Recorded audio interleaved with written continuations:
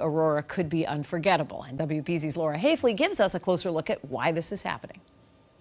It's a sight to see. A spot on the sun 16 times wider than Earth is causing a storm in space. The technical term, a geomagnetic storm, a common atmospheric event, but this one is big, so impactful, it may make the northern lights visible to neighbors in New England. I've never been able to see the northern lights. That'd be insane. But how does it happen? I asked an expert, UMass Lowell professor of physics Silas Laycock.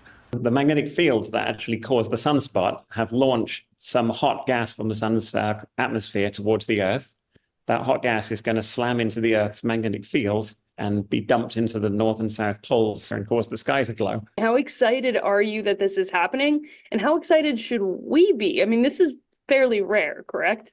Yes. So I'm pretty excited as to how rare this particular event is. There was a sunspot that appeared in 1859, which is called the Carrington sunspot, that was so severe that they knocked out telegraph networks. They caused fires across the world in electrical systems. The types of technologies that would be impacted by it are things that have basically long electrical cables. So could we go off the air tonight? Yeah, you could do it. It could happen, right? I'd really be curious where I could see this. Questions that aren't so easily answered. Several variables, including weather here on Earth, will determine visibility, and we may not be able to see it at all. But staying away from light pollution will help your chances. I'd step outside to go look at them. The rare event just weeks after a solar eclipse gripped the attention of the world. We only had one pair of sunglasses, so we're all trading off with it. And you can use those same sunglasses now to see the spot on the sun responsible for the northern lights in New England.